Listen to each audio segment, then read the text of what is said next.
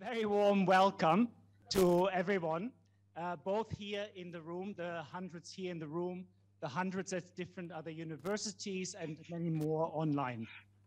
This event is organized by the Ukrainian Society of our student union in partnership with their counterparts at other universities. And I briefly want to mention them just to show how many of them are here. University of Birmingham, University of Cambridge, City University here in London, Coventry University, University of Glasgow, University of Manchester, University of Oxford, and University College London, together with us, of course, here at the London School of Economics and Political Science. My name is Eric Neumeier, and I'm one of the school's pro-directors. We want to leave maximum time to spend with our main speaker, His Excellency Ukrainian President Zelenskyy. Welcome, very strong welcome, whom we are very honored to host via video link. And so I will hand over straight to my colleague, Chaloka Beyani from the LSE Law School, who will chair the event and moderate the discussion. Chaloka, over to you. Thank you. Thank you very much, Eric, for your kind words of welcome and introduction. It is now my singular honor to be able to invite His Excellency President Volodymyr Zelenskyy to give his address. Mr. President, please.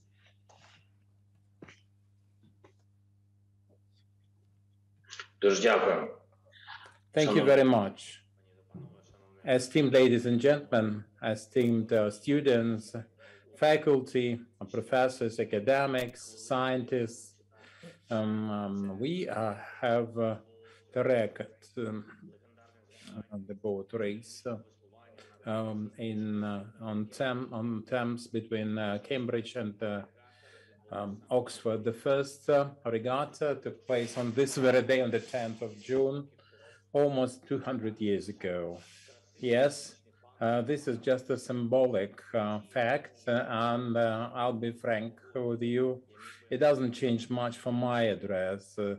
I can compare this with Ukraine, with us swimming against the current, and our country is trying to fight the Russian warships still afloat, and we would like to feel like we're not alone, that all the countries of the free world are in the same boat, and Ukraine does not have to, on the 107th day of war, to issue SOS signals for everyone. I can tell you more, but I do not want this address to last for 16 minutes, 19 seconds, like the old record 200 years ago. In preparation for this meeting, I read about history and traditions of your respective educational institutions, for us to speak the same language, for us to discuss present day of Ukraine clearly, and well for everyone. For 107 days, we have been fighting the aggression of the Russian Federation. Our ability to hold the line comes as a wonder, as Oxford electric bell. Nobody still can tell exactly how it works and how it is designed. The same with Ukraine. For 107 days in a row, we have generating this energy to oppose the second army in the world, protecting ourselves, defending Europe, and if Ukraine has flat batteries, that will be a real energy crisis for the planet. 107 days, we have been tested for survival and resilience. Every day we pass the Cambridge test and the tripods, but we have to listen to wailing of sirens for 107 days. We have been opposing the barbarians, people who are not inhuman, the army of the person who should not be mentioned, according to some politicians. And of course, the same goes for his gas and oil. For 107 days, we have opposed the enemy who never read Bernard Shaw, one of the founders of London School of Economics.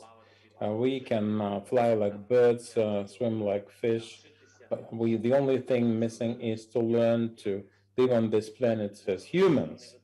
And the enemy who wouldn't recognize the truth that Birmingham University rector fought for, Robert Cecil, the Nobel Prize winner, on the necessity for humanity to solve the problems not in the trenches but at the tables with arguments, not missiles and rockets. 107 days we have opposed the state which has a new form of color blindness. They whole black, white, and white, black.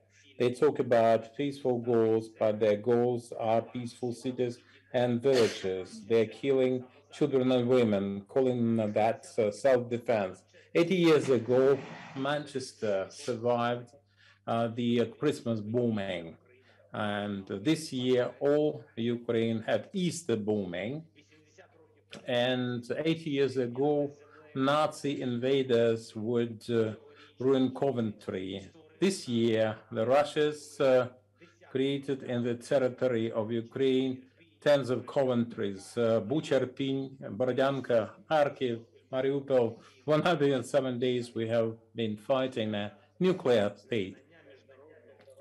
That can be called, can be given a Darwin's Prize for not knowing the international law and violent in it. I've got ready for this conversation.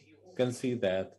Can we be humorous? Can we be ironic? Of course we can. There's no other way. I can give you more analogies, quote hundreds of alumni of your respective universities, but let's be frank.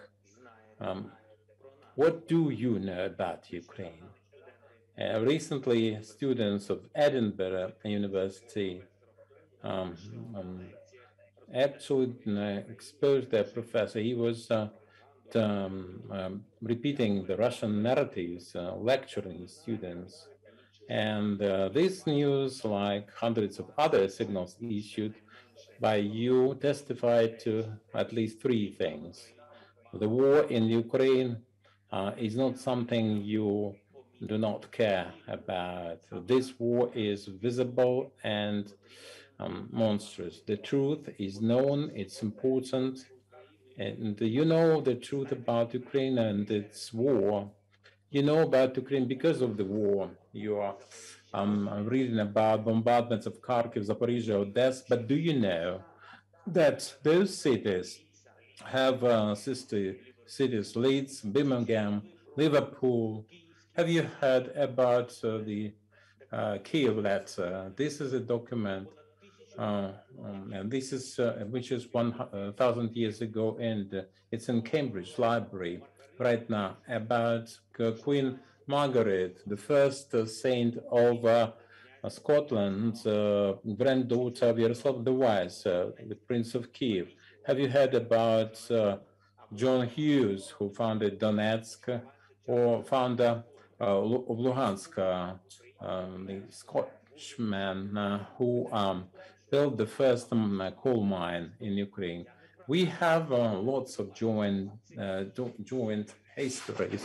I'm not trying to expose anybody's lack of knowledge, but this describes the essence of war that is fought by Russia against us. The mission is to delete our history, our state, our identity, and to deny our existence.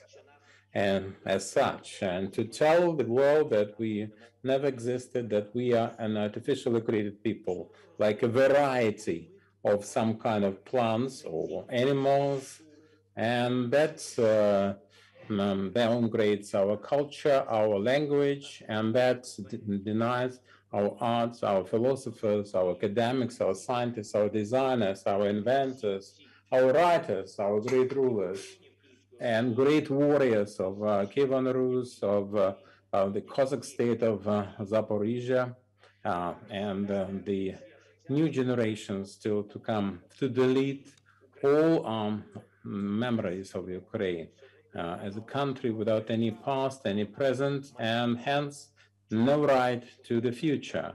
Why would they do that? Well, because they have this vision, this phobia of freedom at the state level. And they do not know what freedom is. That's why they're scared and apprehensive. If freedom in some neighboring country next to them, this is dangerous for Russia. This is too close, and they want to destroy it, but they will lose. We are fighting for our future. They are fighting for somebody else's past. But the time for such countries and such rulers is gone. Our time, it belongs to us, and our future belongs to us. And this is our active voice, a real voice. And let's speak with that voice today. And I do not want my speech to last for 16 minutes, 19 seconds. So let us start an exchange. And I will promise to be very open. Glory be to Ukraine.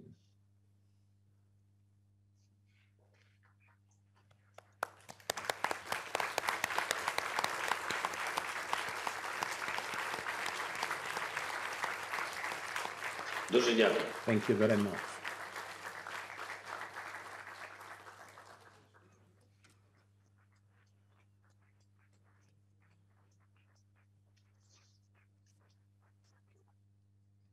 The applause speaks for itself. Thank you very much, Mr. President, for your captivating and sobering address. Students in each one of the participating universities will now have an opportunity to ask the President strictly one question. We'll start with a question from the Ukrainian Society of the LSE Students' Union, Danilo Nikiforov. Danilo? Thank you, Чолока. Дуже дякую, пане президент, що знайшли час до нас Thank you звернутися. very much for finding time to Далі address продовжу us. англійською. And let me The continue EU has my proven to be English. a reliable ally for Ukraine in countering Russian aggression. Beyond memorandums of cooperation, how exactly will the envisioned trilateral security pact between Kyiv, London, and Warsaw contribute to European security? Thank you.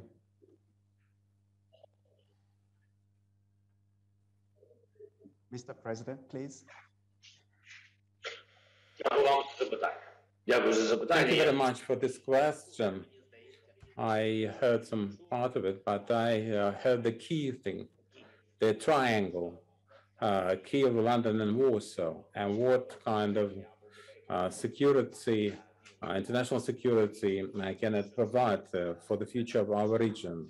And before I discuss the future, let's have a look at our present day with a full-scale war situation. Some alliances, some security dialogues and actions are spontaneous. They depend on the society and the leaders of the societies in specific countries.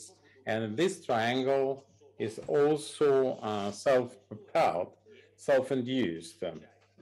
And in addition to history, we have that present situation from the very first day of the war. We had chemistry among the leaders of the three countries you mentioned. From the very first day, we arranged our relations based on support, powerful support from Prime Minister Johnson and people who were demonstrated in the central streets of London.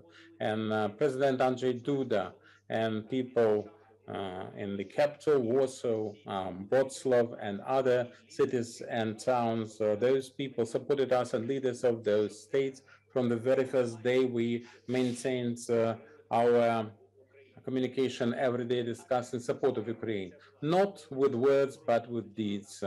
Military equipment, the weapons, and Poland provided that, and the principal promoter, in addition to the US, was official London. This is true, and the United Kingdom wasn't the engine, the driver of that process, and we created that trust. Our armed forces have trust in the British forces. Our leaders, our warlords talk to each other. We help each other. And presently, every day, actually, I have some kind of communication with different important leaders of the United Kingdom. Ben Wallace today, a couple of days ago, I talked to Prime Minister Johnson, and today here we have Minister of Defense of the UK, and there are many meetings at the ministerial level, and the assistance is coming. It's coming indeed. And today we have this platform for relations. This speaks for not just some foreign affairs. So they're helping us, and when we win, and we shall win, we'll share this victory with our friends who supported us all the way. Building up the future security of the world. And that triangle, we're discussing the detail of the future security safeguards for Ukraine and for the region by the same token. Thank you very much.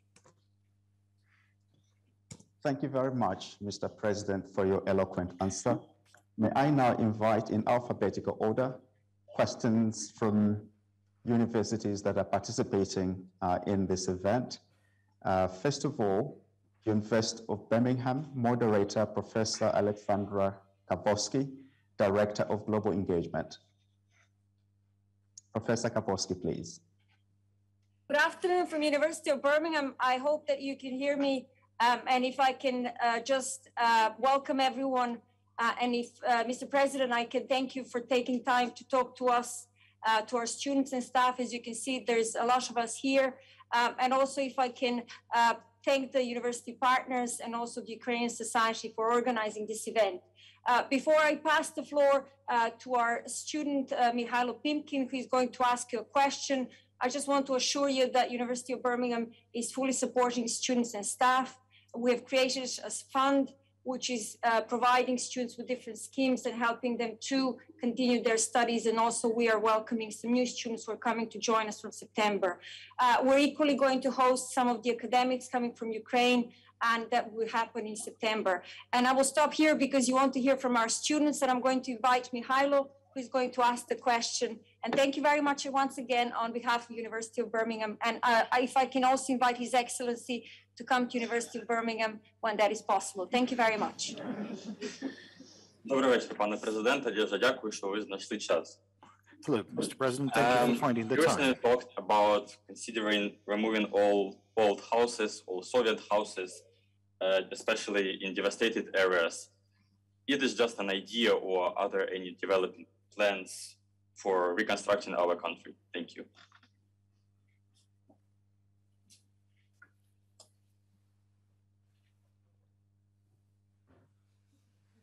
Mr. President, please, you have the floor. Дуже дякую за Thank you. запитання. Thank you for the question. You know, this is the philosophy of a big project that covers the renovation and rebuilding of our country. It covers a lot of issues, physical and non-physical. The renovation and rebuilding of the post-Soviet buildings, it's not about only a quality of life. It's not only about these destruction and the damage caused by the aerial bombardment of Russian aircrafts, and you would need to rebuild that because people would need to somewhere to live. It's all about rebuilding our country. It's all about restarting Ukraine. I want the people to return to their native streets and native cities, but that would be a different Ukraine, a Ukraine that has defended its independence, its future, and I want this future to be mentally different, not in the Stalin's age buildings, but in the independent Ukrainian environment. So that's what about this process, and that will be a large reconstruction, rebuilding process, a renovation of our country. Of course, I would like to say that we would be able to reconstruct all the buildings, but that would depend not only on our wishes, but on the financial support. But nonetheless, when we will start this large program, I believe that would be the movement that will become unstoppable until we finally rebuild everything. Again, thank you very much, Mr. President, for your insightful answer. We usually speak of the peace humanitarian development nexus, and you've laid it out for us. May I now invite the University of Cambridge moderator, President of the Cambridge Union, and advisedly he used the word president with a small p here.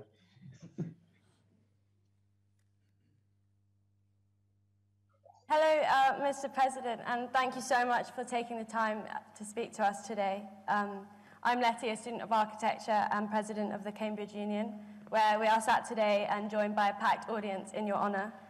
The Union is the oldest debating and free speech society in the world and is proud of our long and extensive tradition of hosting prominent figures from all areas of public life, including the Dalai Lama, President Ronald Reagan, Bill Gates, Stephen Hawking, and without a doubt, your name, Mr. President, will be etched into our proud history. I'll pass you on now to Oksana, President of the Cambridge University Ukrainian Society, who will be asking our question. Доброго вечора, пане президенте. I'm Oksana Hetman. I'm a student here at Cambridge University, and I have a question from our Ukrainian academic community, especially from people in international institutions.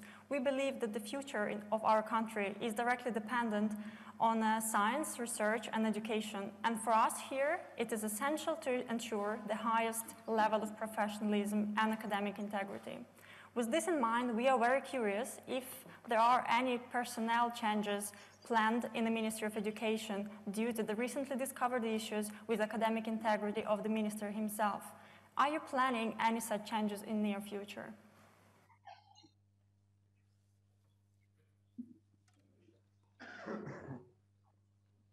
Mr. President, please, you have the floor again, repeatedly. Thank you for this question. You know, in addition to the leading professions that are highly in demand with the Ukraine and in the whole world, I believe that you forgot to mention another quality, which is very important, and it's highly in demand in Ukraine and in other words. And that quality is a leadership skills, and that's very important.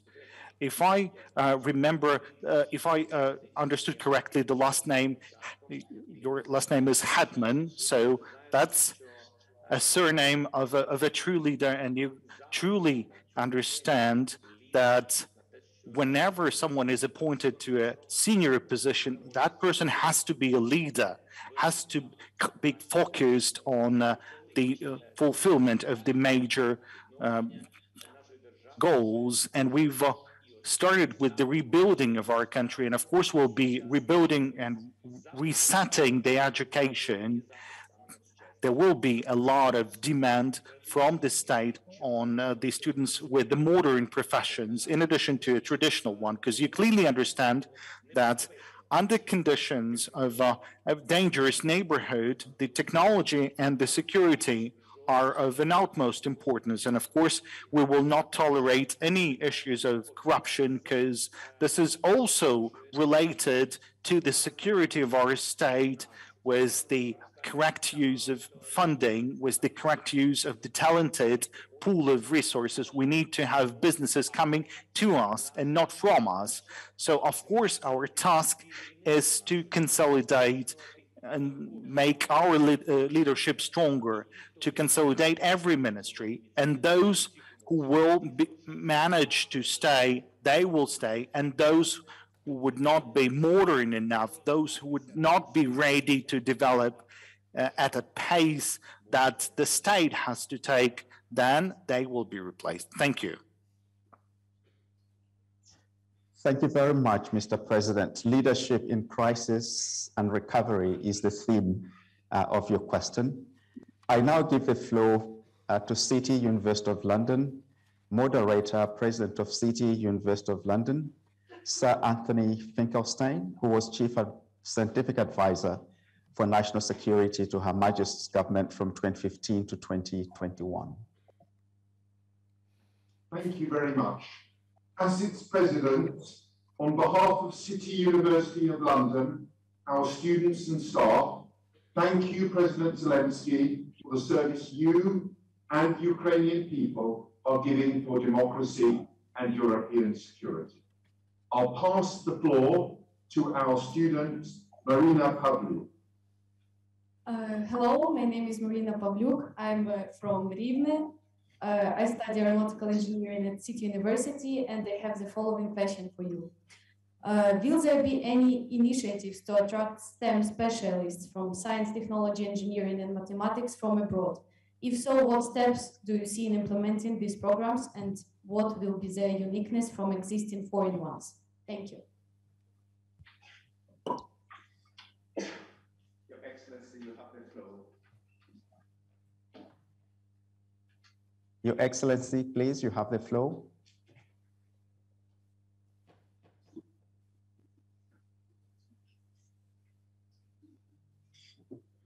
Marina, дуже дякую вам за запитання. Marina, thank you for the question. You know, we don't have the time. And today we are at war.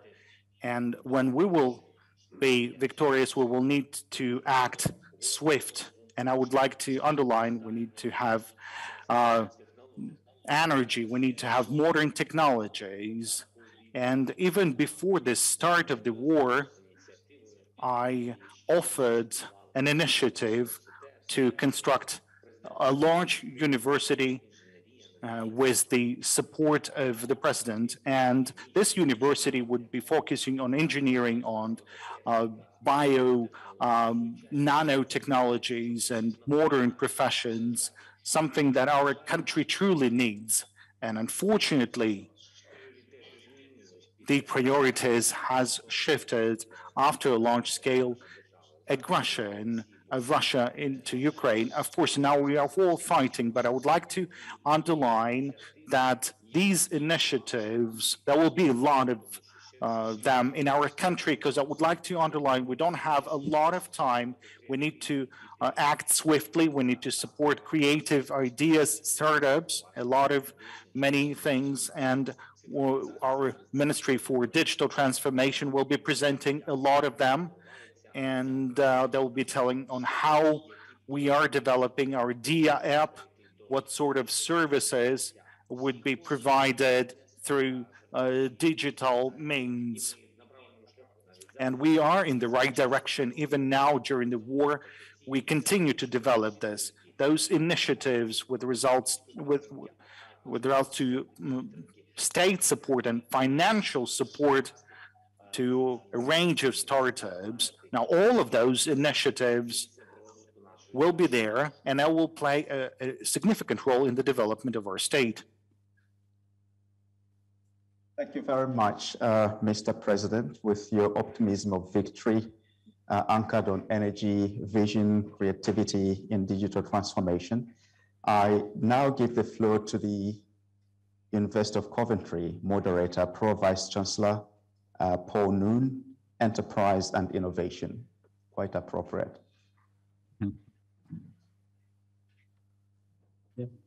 Hello, Mr. President. It's my honor to welcome you to Coventry University. As you know, this city has faced the darkest of times itself and has welcomed refugees from across the globe.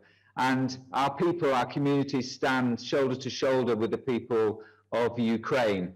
Behind me, you will see a book that has been a single edition book that has been produced by some Coventry University students who are raffling this book off for charity, and currently it is standing at £130,000, and all of that money will go to the Ukraine fight.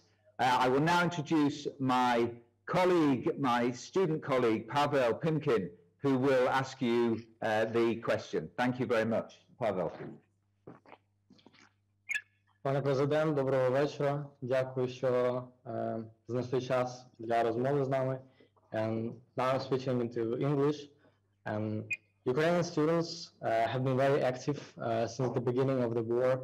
They are joining the military forces, territorial defense, volunteering in different parts of Ukraine, even abroad. And I'm sure that after the end of the war, this activity only increase. So does the government plan to attract students during the reconstruction period, or even create accelerator programs that will create good conditions for young businessmen and startups in Ukraine? Thank you, Mr. President.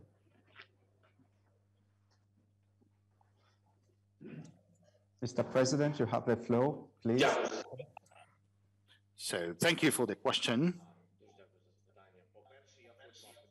First of all, I would like to express words of gratitude for this book of assistance and support. That's a true reflection of solidarity. I would like to underline my personal feelings. It's not even the question about money.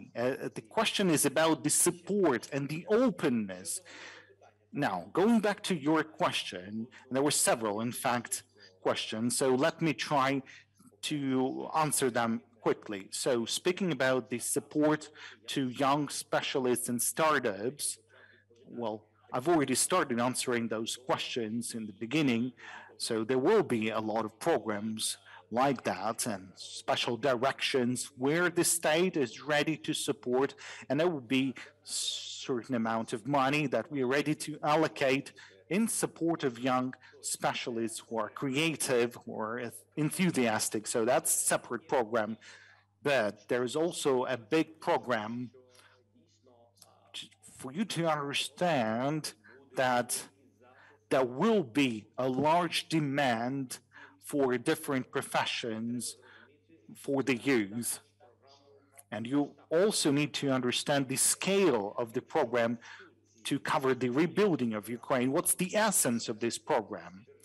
Well, first of all, the state today, and we are offering every state in the world to take patronage over a city, region, or an industry. So a certain country of the world will take a patronage over certain regions and cities. So they will be communicating experts to experts, students to students, and we'll start rebuilding our country so that every country would be proud that they worked together with Ukrainians on building Ukraine. Now that's the bigger essence, and so far a lot of countries are supporting my proposals, and they believe that there is a sense in doing so because Ukraine is defending the freedom, the human rights, the democracy for the whole Europe and the world. And now, in return, and I think that's very just, that the whole world would be supporting in rebuilding Ukraine, so there will be a lot of work for everyone, and there will be a lot of places for those who would be willing to take them.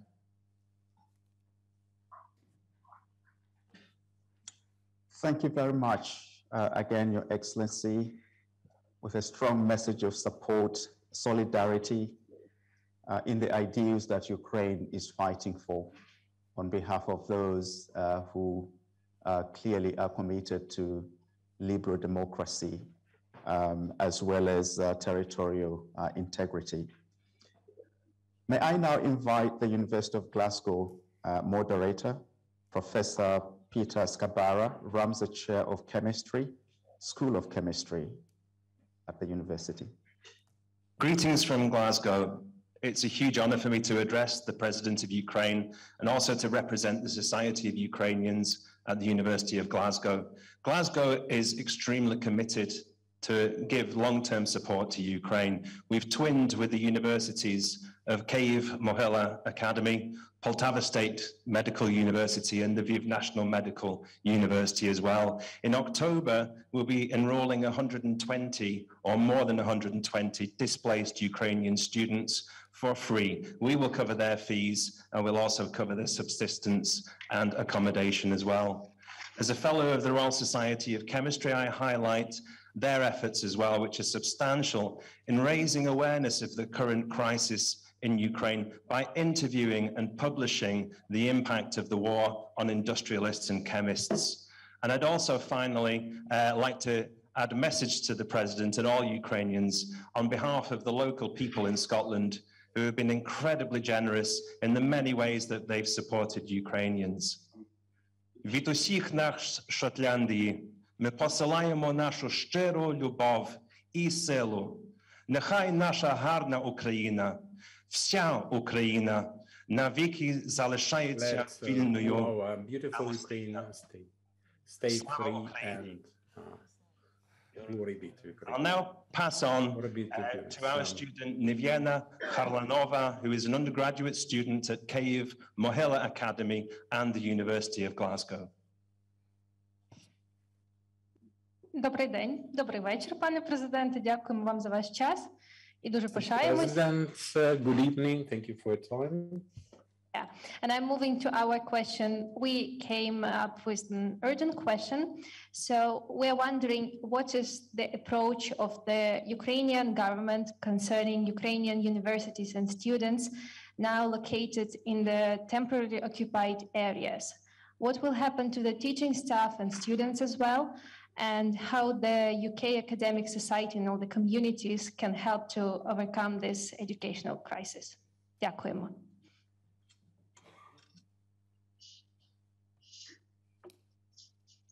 Дуже дякую. Thank you very much for this question. I would like to thank Glasgow for receiving our students, first of all. And thank you, Ukrainian students, for the demonstration of good educational level of knowledge, and you are representing our state. You are our ambassadors of our academy here. And now speaking of the tragedy, it's a real tragedy. I would like to use this specific notion. This is, we have 12 million IDPs, 5.5 million people left Ukraine, and the rest of them left their homes, and not just homes, they abandoned lots of things. This is a global thing. All your life, your schooling, your university, everything is either damaged or captured by the enemy. And we are proposing different techniques. Some universities were moved, they relocated. Some of them united with the existing universities in the territories which are not occupied. For example, Kherson University moved those people who could do that, could afford that, because the Russian troops wouldn't let anyone leave. They put different impediments in their ways, but all the faculty sometimes would leave, and we can do for students what Glasgow is doing for you. This is free tuition for all the students. It's free of charge and no limits in terms of accepting everyone. The Ministry of Education will accept everyone who wants to learn without any special conditions or any tests or examination for that matter. If you are a young adult, and you are young adults, and you come to the territory which is not under occupation, you have many problems. You have to find accommodation, you have to find some income. So we are looking for temporary accommodation, for some subsistence support for and educational opportunities for those people. And we developed the online programs for the people who could not leave or cannot leave the occupied territories at this point. We have great challenges there. I'll be frank with you, because the Russian occupying force, the invaders, they cut off the internet, TV, the banking system in the occupied territories, so that people are living in the occupation and information vacuum. But I would like to tell you the most important thing is that what we want to do for our students and our scholars this autumn in many territories currently occupied. We would like to restore our governance and we want the children go to school and the students go to the universities under the Ukrainian governmental control. And this is a great task for us, task number one, mission number one. Thank you. Thank you very much, Your Excellency, for your message of renaissance. I now turn to the University of Manchester, moderator Dr. Anna Glue, a Mobilized Project postdoc, PhD students, and a Ukrainian University of Manchester alumni. You have the floor to take the question, to give your question, please. Good evening, Mr. President. Thank you very much for having us, for meeting with us. The city of Manchester has a very strong and active Ukrainian society, which has a very long history. And the University of Manchester conducts important research, including on topics concerning Ukraine. And today I want to thank the Ukrainian Student Society for gathering us all together in this room. In fact, the demand was so high that we had to fill in 2 rooms just to meet with you. And I will pass microphone to one of the members of the Ukrainian Student Society who will ask our question. Доброго дня, пане президенте. Дуже дякуємо за можливість зібратися і розмовляти на цю тему, на різні теми. Дуже вдячні всім, хто приймав участь в організації. And now I'll switch to English. We want to also say hello to our second room. Hello, guys, and thank you for coming. And now I'm coming to our first question. Have any decisions been already made so far? What will be prioritized during the reconstruction of Ukraine? Thank you.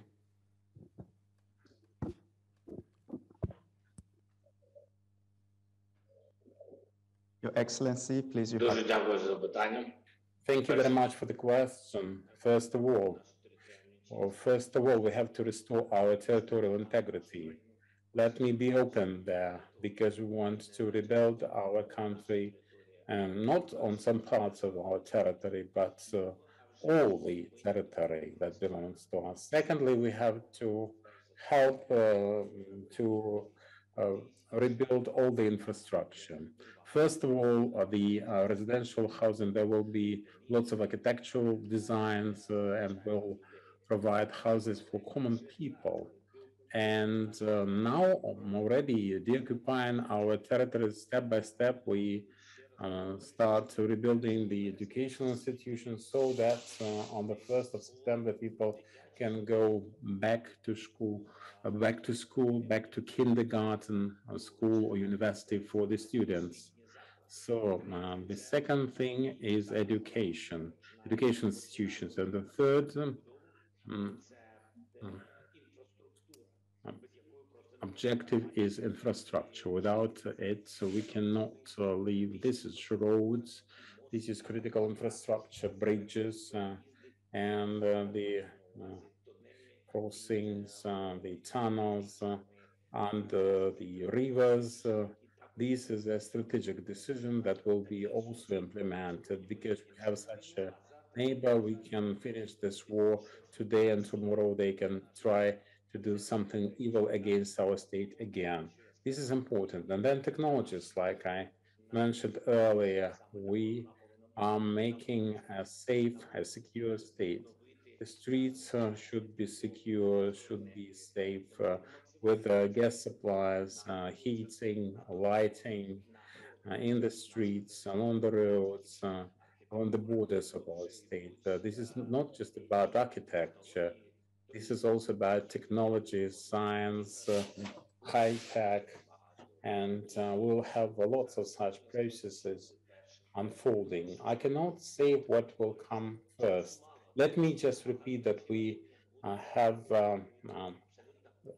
little time, so we'll do things in parallel. We'll have to. Thank you very much, Your Excellency. Thank you very much, Your Excellency, for your illustrative answer.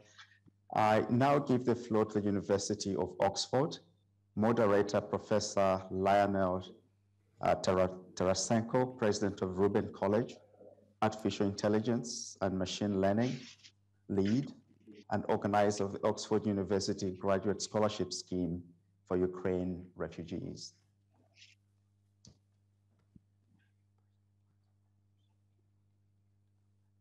Please address your question, moderator. We are here in Oxford in the debating chamber of the Oxford Union. Boris Johnson, our Prime Minister, was president of the Oxford Union when he was a student in Oxford in the 1980s. I'm a British citizen, but my grandfather was born in Kharkiv and lived in Poltava. I'm Professor of Electrical Engineering and also Pro-Vice Chancellor of the university. This is to tell you that we have had students from Ukraine, both undergraduates and postgraduates in Oxford since the early 2000s. But this year, we have set up a special scholarship scheme for refugees from Ukraine for a one-year master's course in the university starting in September. These masters are fully funded by the university and cover every subject available in Oxford. For example, MBA, Advanced Computer Science, Energy Systems, Diplomatic Studies, Genomic Medicine, and many other subjects. 20 Ukrainian graduate scholars will each live in one of Oxford's historical colleges, and they will have free meals as well as a stipend, so they have no financial worries during their course in Oxford. We are deliberately offering one-year master's courses because we hope that these scholars, after completing their course, will go back to Ukraine and help in the reconstruction of your country. I would now like to welcome the president of the Oxford University Ukrainian Society, Ruslan Pavlishin, to ask you a question.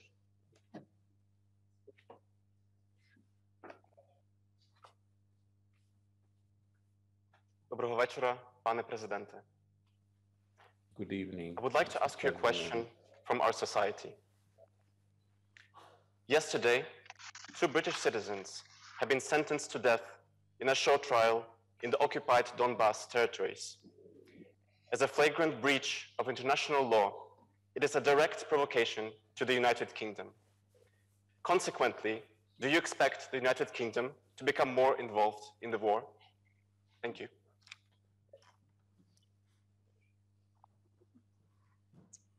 Thank you very much for your question, Your Excellency. Please take the floor.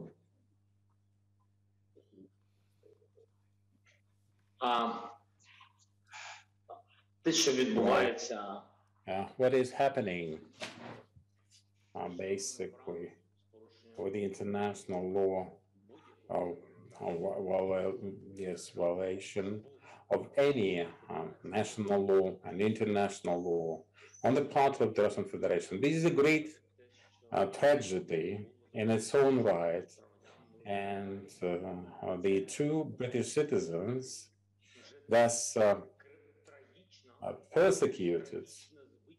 This is a tragic habit for those people. With those people, they do everything in that way, and we cannot have any kind of excuses for such steps and for such actions. But let me tell you this, I think that after that, I cannot say whether UK should be more strongly involved. I think the answer is in the negative. I think Boris Johnson, as one of your alumni, was one of the first friends to come to our rescue in this war. This is the case when we can say that Europe and all the world and the skeptical countries and the pacifist country, well, relatively, as far as the Russian Federation is concerned, looking for some kind of a compromise to preserve the business relations as much as possible. For those countries, this is a great signal. This is a very dangerous signal for anyone.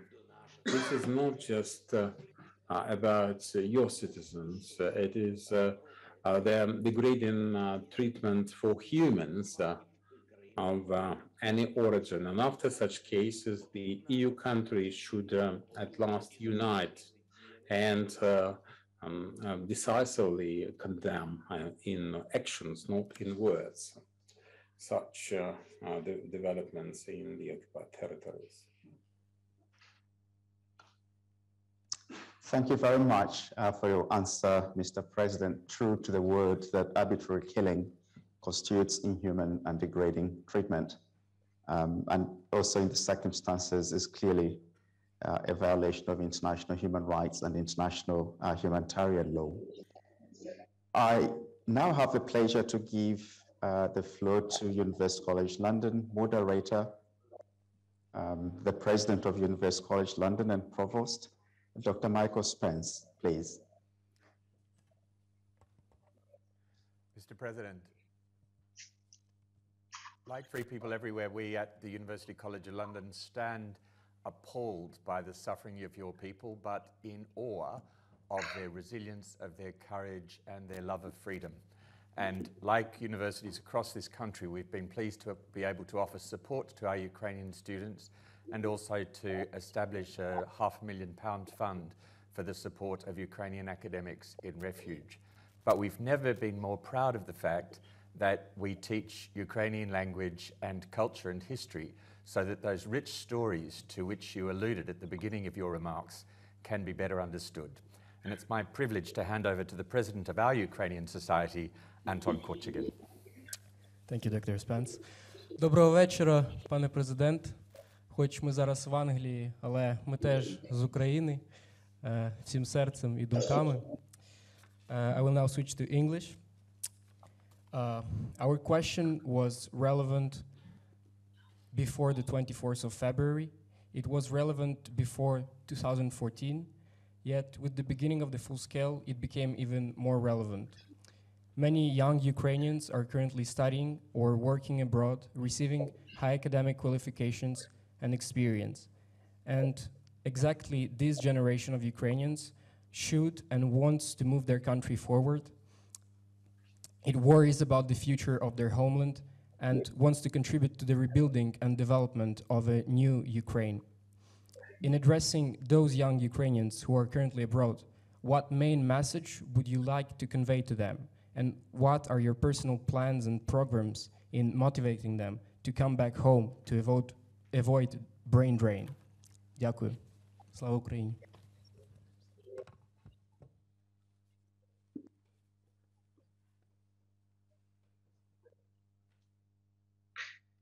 Так, дуже круте запитання.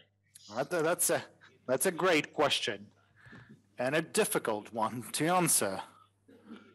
Indeed, so first of all, I'd like to express words of gratitude to Dr. Mike Spence for the support that he mentioned, and I can see that, I can feel this support, and I deeply trust those people who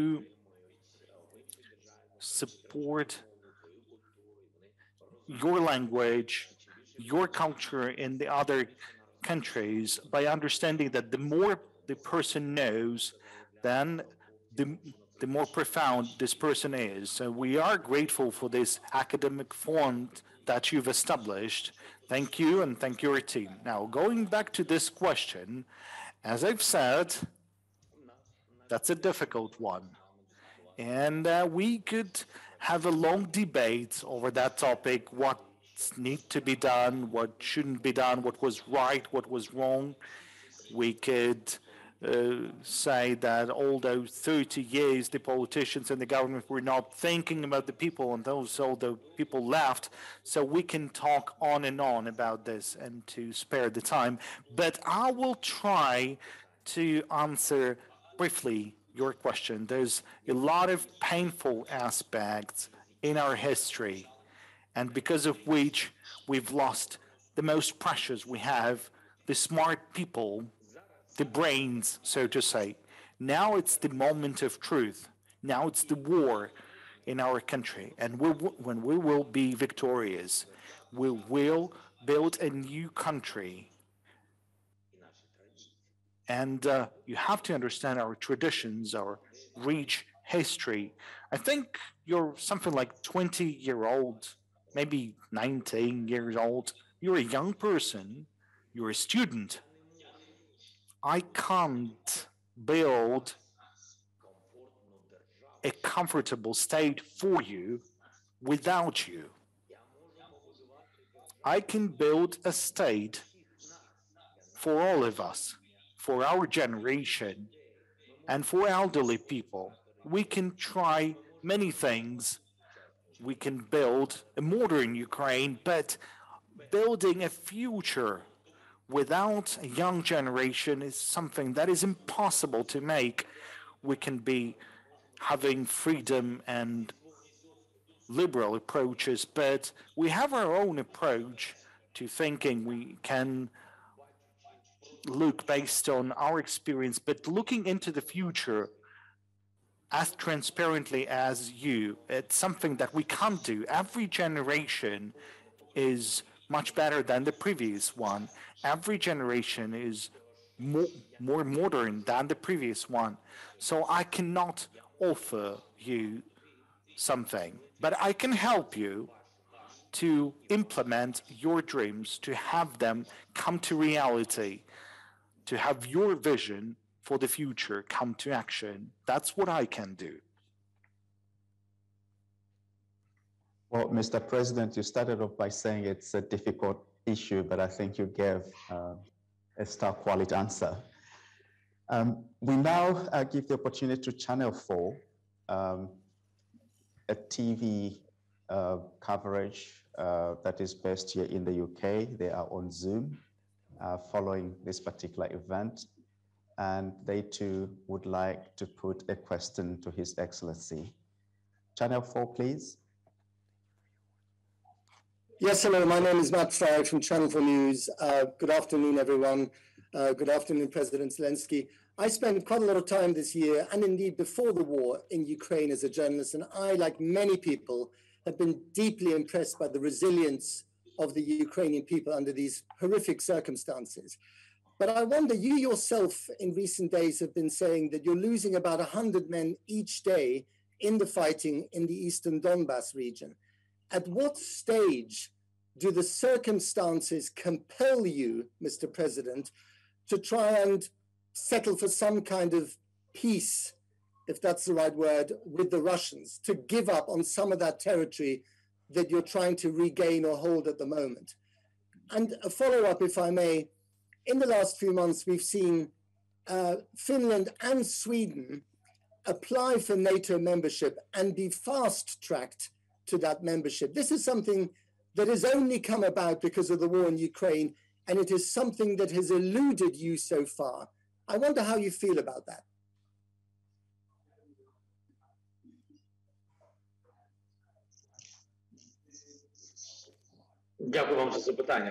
Thank you for the question.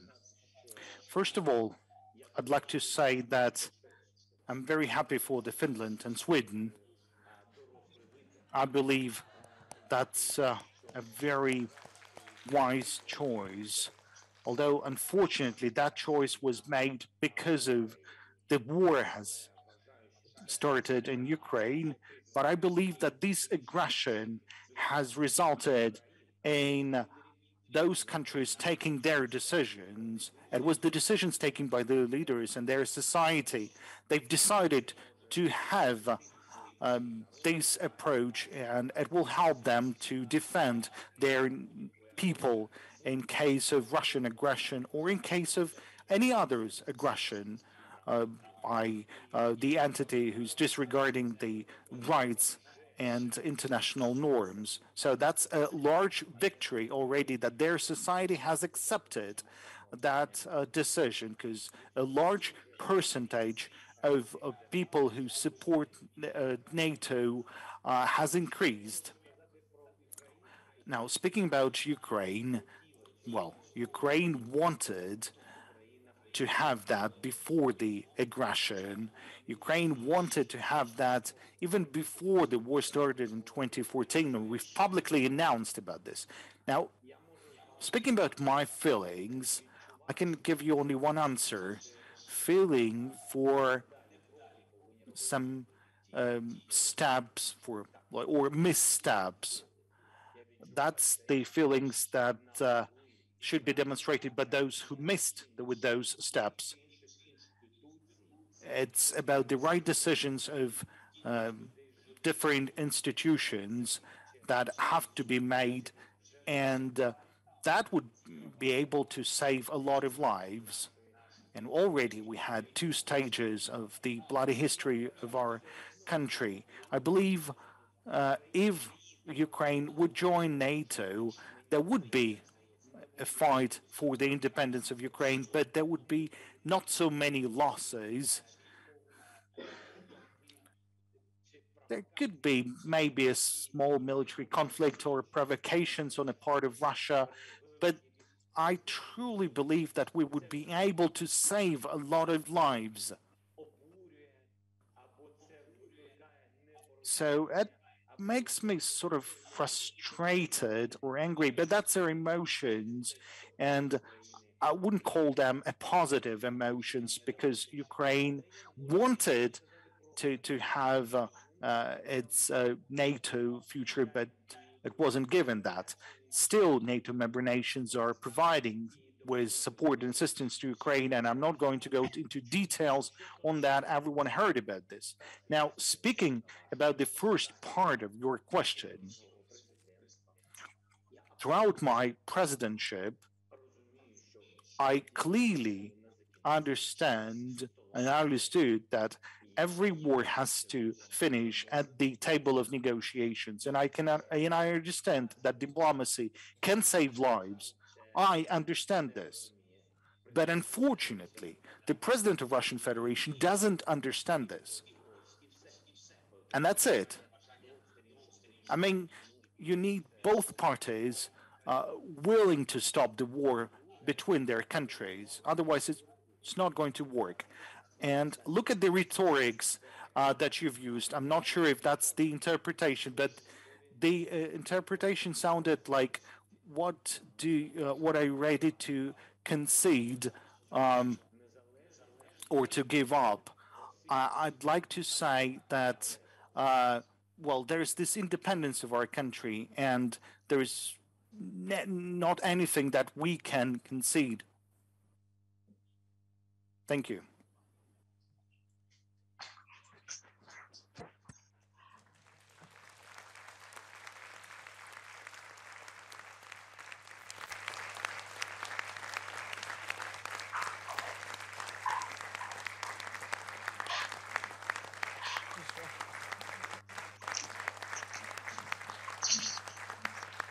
It's self-evident that your principled stand, Mr. President, has earned the appreciation and admiration and support of many.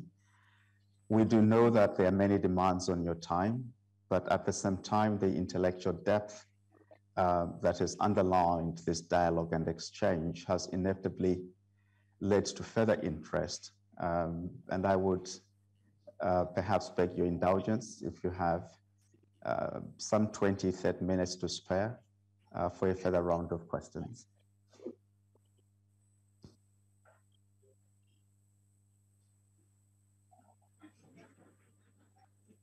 I'm so sorry. I don't have enough time. I'm sorry. I'm so sorry. I don't have enough time. I've turned into English because now I don't have the time even to spare that for the interpretation. So.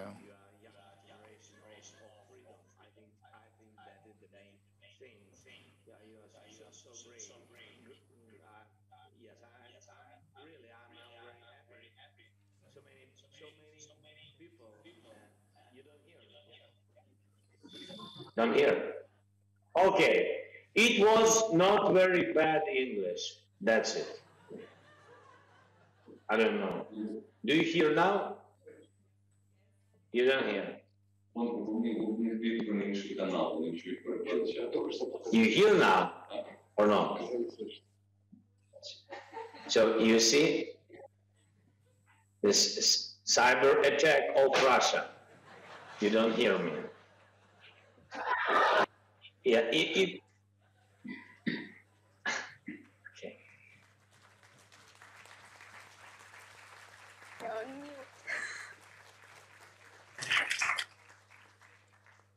I'm sorry. I said that at least at the end of one meeting, I decided to speak a little bit English to show you that in Ukraine we know English. Yes, not so good as you know, but you see, so and you can't hear me. So I think that your administration decided that my English is not so good to be short for you. But next time my level will be higher. Thank you very much. Thank you so much.